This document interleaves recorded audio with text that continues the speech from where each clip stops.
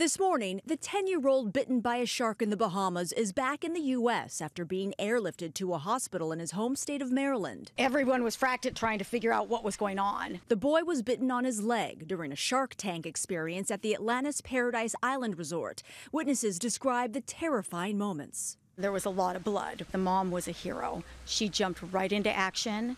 She started wrapping towels around him, kind of probably doing tourniquet style, and got him into, at least helping with the bleeding. Doctors say the boy underwent successful surgery before being flown back to the U.S. The resort website has advertised the shark experience, saying guests can walk on the bottom of the tank and come face to face with the sharks. The owners of the excursion say they're deeply saddened by the attack and say they have begun an internal investigation and are fully cooperating with the authorities.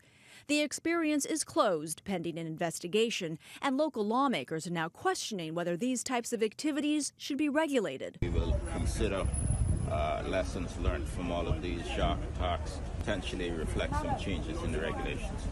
Experts say maintaining a safe distance and respecting the shark's personal space is key for safety. You don't want to get too close, invade their space. It could make them uncomfortable. Shark encounters with people can be extremely rewarding and special experience for people, and can be done safely. The resort's Shark Tank experience has been open since 2006. The company says this is the first guest-related incident. Hi everyone, George Stephanopoulos here. Thanks for checking out the ABC News YouTube channel. If you'd like to get more videos, show highlights, and watch live event coverage, click on the right over here to subscribe to our channel, and don't forget to download the ABC News app for breaking news alerts. Thanks for watching.